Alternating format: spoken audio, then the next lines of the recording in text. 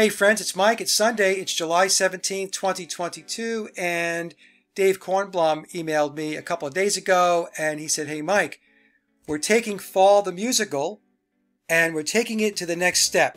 They're going to make a short movie. And so I interviewed David going back to July of 2021 to discuss his album that he did in collaboration with R. Scott, and it featured Chris Paul overall. And it was a great interview. We played a number of the songs. The songs are superb. The production value is great. And then they released a music video of the song Faul going back to January of 2022. At least that's when I uploaded it to my Paul is Dead channel. And so this is the next logical step. So they have a GoFundMe, and of course a couple of bucks is going to go a long way to try to make the movie a reality. And they have a $10,000 goal, as you can see, and there's $50 so far.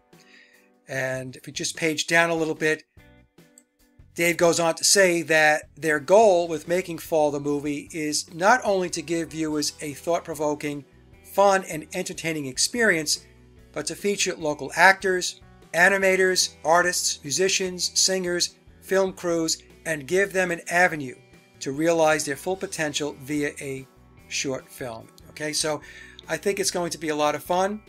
They asked me if I wouldn't mind doing some cameo type of work, and I agreed to do that. So it's going to be a little bit of fun for me as well. Okay, so again, if you feel so inclined, the link to the GoFundMe page is in the description box below, along with the interview I did with Dave going back to July of 2021, and of course the music video, which I uploaded on January of 2022 this year. Okay, that's it. Some real fun news. The comment section is open. Feel free. Have a great day, and we will talk soon.